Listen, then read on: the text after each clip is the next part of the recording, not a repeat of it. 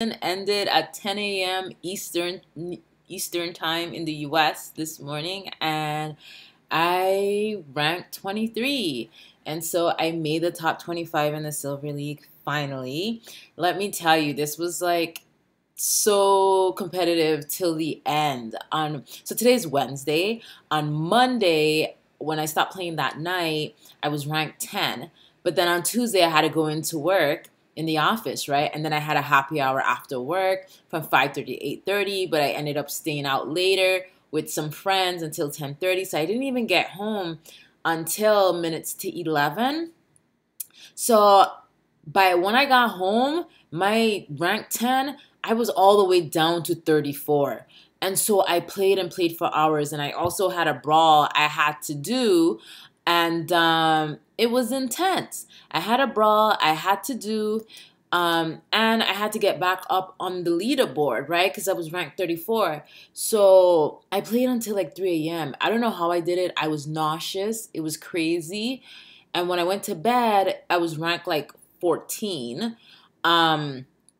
That was 3 a.m. I got up at 8. I had to go into work. So I didn't play. I thought about playing like one more game, but it's so competitive and you can, lose your spot by just one battle. So I thought it wasn't worth it. Like when I left to go to work, I was ranked 19. So my 14 went down to 19 by the time I left minutes to 9. So at 10, I made it to 23. So like I tell you, it was very competitive. Let me open my end of season rewards. You guys are seeing it the first time with me also. So I got the 4,000 DC, so that's great. So this is, I doubt they'll give me any more in this. Oh, I had 82 or 83 chests. So I think this is the most chests I've ever opened, like ever. Oh, wow! Oh my god, that's the first Geno Shaughnessy I've ever gotten in a chest.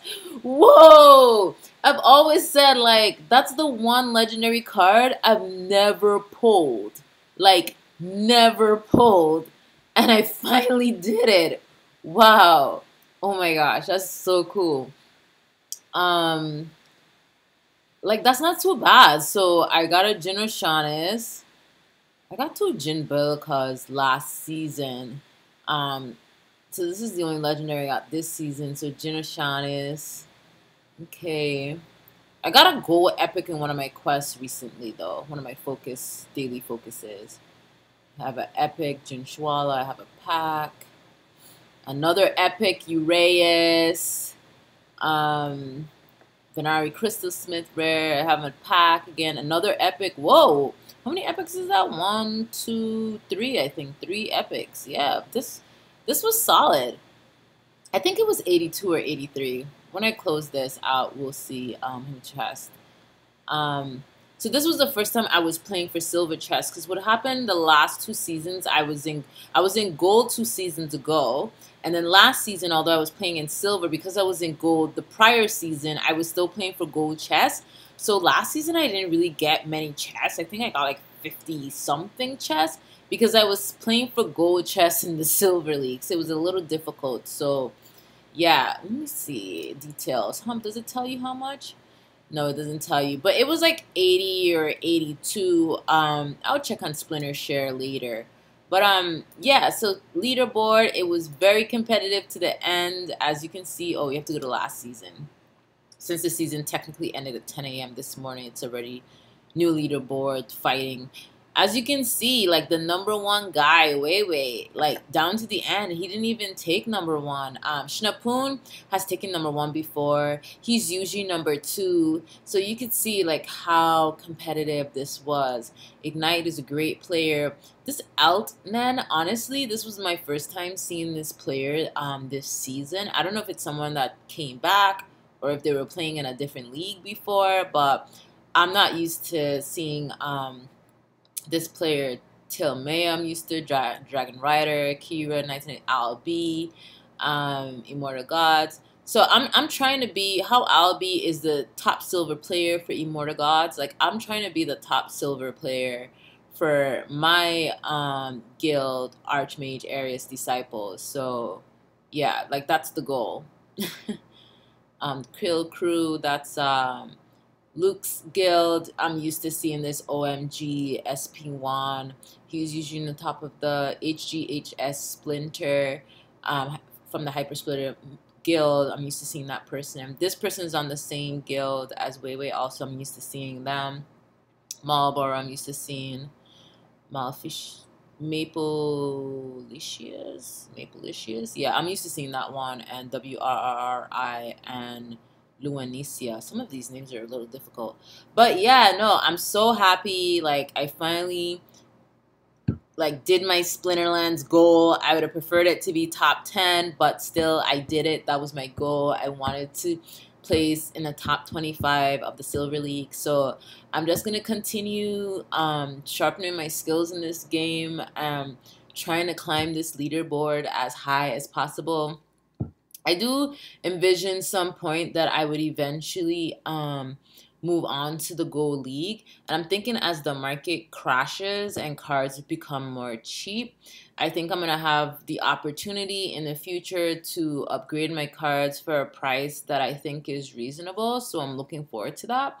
But for now, I'm just going to keep pushing forward, trying to get higher on the silver leaderboard. It is very competitive. And now that we have modern and wild, now I have to relearn, you know, my strategies without using alpha and beta cards, because that's what was getting me in the top 30 these last few seasons, is because like last season I was 29. I started renting alpha and beta cards. Like it's like you just had to do it, because a lot of these guys that you're up against, when you look at their power, 334, 220, like that one isn't too bad. But when you look at these top guys, right? Like when you look at like Albie, his 1.5 million power. You know, you look at Kira, 774,000 power. They have like, you know, alpha, beta, untamed. Like the competition is stiff. Dragon Rider, 1.7 million power. You know, like some of these folks, they've been battling, you know, 2 years ago. So I'm like up against that type of competition, you know, and like my power is not there. I rent cards. So I rent Untame and Beta and Alpha cards to help me get to the top, because to be honest, I used to be really good just with the Chaos cards. There was a time after Chaos came out and I maxed my cards, I had stopped renting cards. But I found like I couldn't break 50. Like I could break top 100 easy, but it was like breaking the top into the top 50. It was really hard. And so I didn't break into it until I started like renting on tame cards like Yoden and Byzantine Kitty and Llama and Kron. Once I did that, easy to get into the top 50. But then it was like, for leaderboards, top 25, it's like you need something even extra, because you're going against these folks who have, you know, 400,000 power. You know, Silver League, you only need like 70,000 power. But besides the point, if you just with Chaos cards, you know, it's very difficult to get to the top with just Chaos cards. You needed the other cards, right? So look at this. This person's been playing since October 2019. So you need those cards, because this basically was wild format in order to break, you know, the top of the top. So I was renting the cards, and my strategy was my gold cards I would rent out for income, and then so that I can use the DEC rental income from that to rent the cards I needed to play competitive to get into the top 25. Originally, I used to break even or still make money when I was only renting on team cards. But when I went all out and I started renting alpha and beta cards, because I was like, top 50 isn't enough. I need to get top 25. A lot of times my rentals were more than the rental income I was bringing in, you know, in the last 2 seasons that I've done that. But it's, you know, I really enjoy this game, and it was fun to finally break my goal And my year anniversary playing this game is coming up, I think in like a little over 2 weeks. Yeah, today's the 13th. Yeah, I downloaded the game like August 5th, but I didn't start playing it until like August 8th. So, and I learned about the game in July, and I always like regret that I didn't buy the spell book and play the game exactly the day I learned about the game in July, because it made so much difference in that 1 month in card prices, dice. Like, I remember when I started, dice ran out the end of August, or was it the first week in September, the last week in August? And I was scrambling for DEC. Like, I didn't even know how to use Hive Engine and buy DEC, so I was getting DEC from playing battles and getting chests. And at the time, we had those, you know, those extra credit, the quest chests, right, where you could buy extra chests from your quest. And so I was getting like chests that would have like 2,000 DEC in them, because before, I guess that used to be the Untamed packs. And so that's how I was able to get my 2 first dice packs. And then they sold out. You know, like, I was trying to hustle, but if I had just known how to use Hive Engine, you know, because I'm not like a big crypto person on those other exchanges and stuff. I was like plain vanilla Coinbase type person, so I didn't understand that stuff. But I always felt like just that 1 month would have made a difference if I understood what I was doing. Like, I didn't even know about leveling up cards. It's like learning this game, there was like a sharp learning curve. Like, you had to figure out things quick because prices were just going insane so quickly. So I don't know, like, thinking about it, it's really cool that my year anniversary playing this game is coming up, and I'm still excited, and really enjoying playing this game. And I think having like goals, like trying to get in the top 25 too, like, kept me very interested, because sometimes I've seen people become bored, people have left the game, even some of the people I've spoken to in the comments here have left, come back. And it's like, I think the reason why I stayed, because it's like I kept having goals in the game that I wanted to achieve. And for the last like 2-3 months, this was one goal I wanted to achieve, and something kept happening. Like, I went on vacation twice, so I missed like a lot of days. Like, one time I missed like 10 days. You know, like, something kept happening, or I would advance up to the next level, like to diamond with some delegation. So then I would drop in gold. So then I had to wait another season to go back into silver. So, you know, I had like little things that happened, but I'm glad I finally did it in the last 3 months. Like, it was around, I think it was around the end of March is when I was just like, you know what, I want to make leaderboards. Like, I think I got it now, because around March is when I finally like maxed my deck for silver. And in max, when I say max, I have every card except Dr. Blight.